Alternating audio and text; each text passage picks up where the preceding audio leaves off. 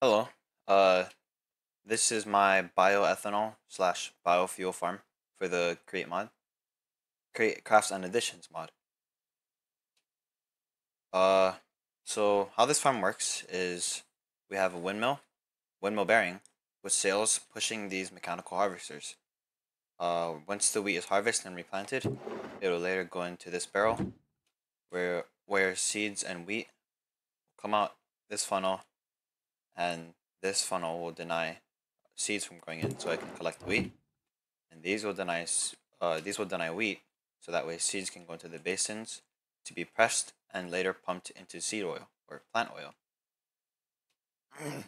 Down here we have the same setup as before, just one higher with mechanical saws to push or sails to push the bearing and make the saws get powered.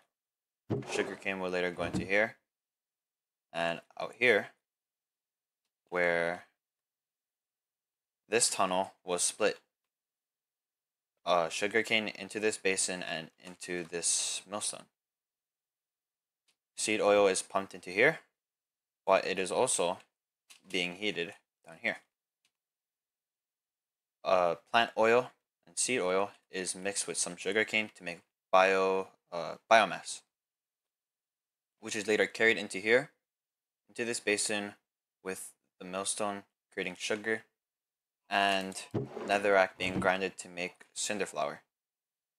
Once they are mixed with this mechanical mixer here, uh, they will create bioethanol or biofuel. Once you already have a little biofuel, some can be pumped into this blaze burner here that has a straw, so that way the farm can keep going. And I think that's it.